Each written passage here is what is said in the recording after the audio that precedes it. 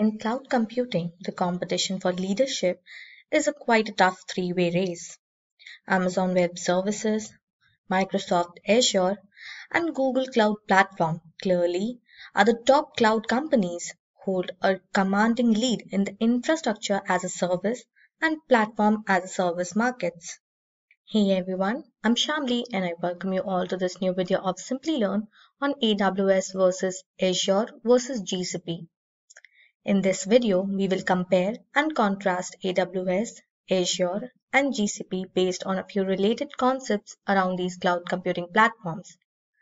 It will help us understand the functioning of these top cloud platforms and will also let us figure out the individuality of each one of them.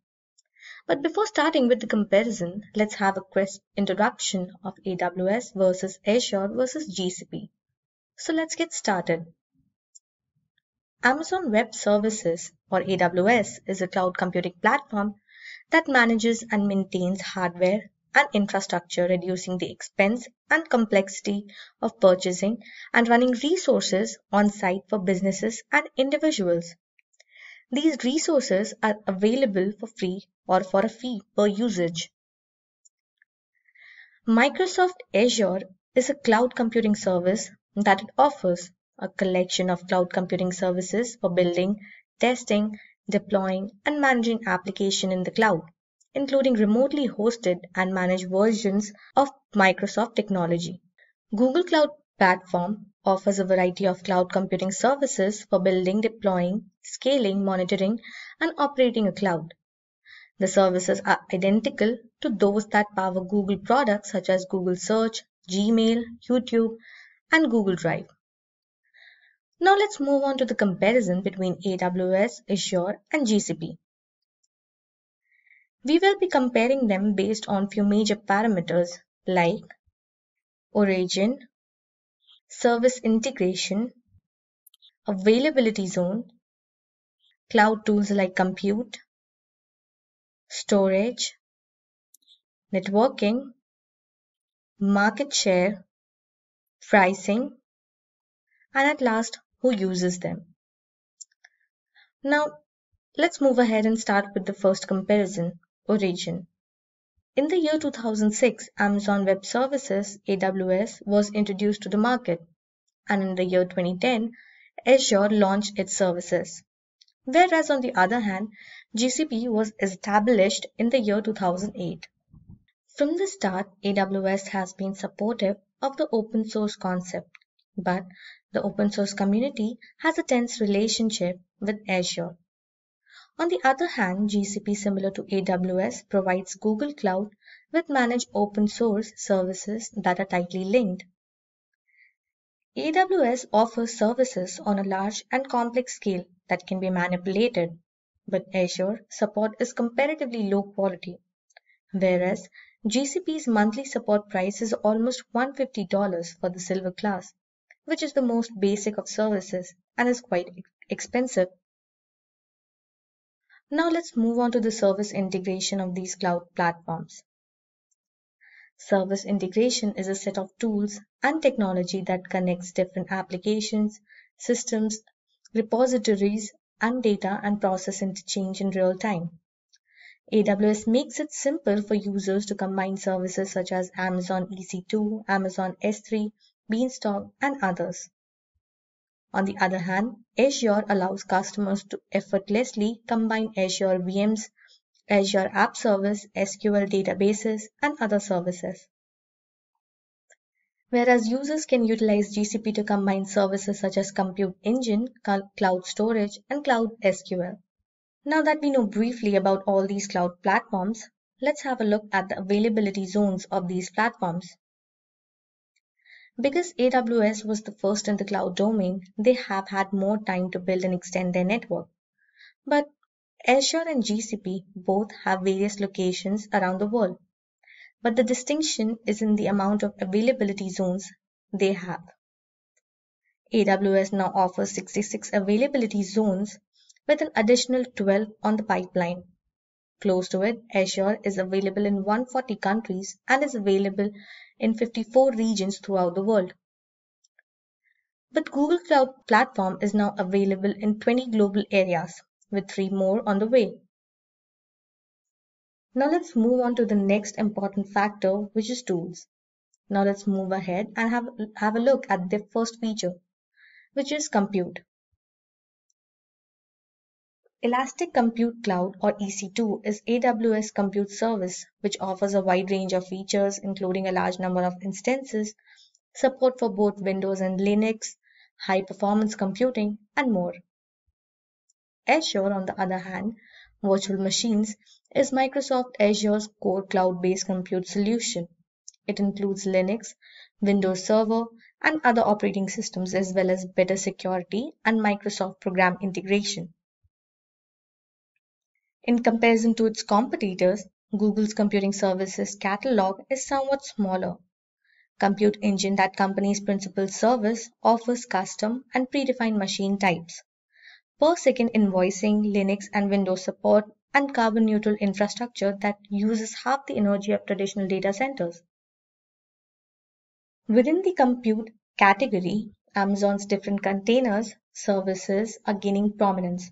It has Docker Kubernetes and it's also Fargate service, which automates server and cluster management when using containers as well as other alternatives. Azure, unlike AWS, uses virtual machine scale sets of 2 container services. Azure Container Service is based on Kubernetes and Container Service uses Docker Hub and Azure Container Registry for management. For enterprises interested in deploying containers, Google offers the Kubernetes engine.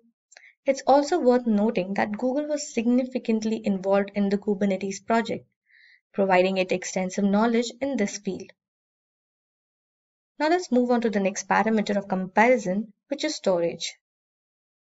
Simple Storage Service for object storage, Elastic Block Storage for persistent block storage, and Elastic File System for file storage are among AWS storage offerings. Blob storage for REST-based object storage of unstructured data, queue storage for a large volume workloads, file storage and disk storage are among Microsoft Azure's core storage services. GCP offers an increasing number of storage options. Its unified object storage service, cloud storage, also has a persistent disk option. Relational Database Service or RDS, DynamoDB, NoSQL Database, Elasticache in-memory data store, Redshift Data Warehouse, Neptune Graph Database, and Database Migration Service are all SQL-compatible databases offered by Amazon. The database choices in Azure are specially wide. SQL Database, MySQL Database, and PostgreSQL Database are the 3 SQL-based choices. When it comes to databases, GCP offers the SQL-based Cloud SQL and Cloud Spanner, a relational database built for mission-critical workloads. Now the next parameter is networking. AWS uses Amazon Virtual Private Cloud or VPC. On the other hand, Azure uses Azure Virtual Network, VNet, and GCP uses Cloud Virtual Network. Now let's move on to the another factor, which is market share and pricing. All these cloud services are based on comparative pricing strategy, which means you need to pay on the basis of its usage. According to Canalys, the worldwide cloud market rose 35% to $41.8 billion in the first quarter of 2021. AWS accounts for 32% of the market, with Azure accounting for 19% and Google accounting for 7%.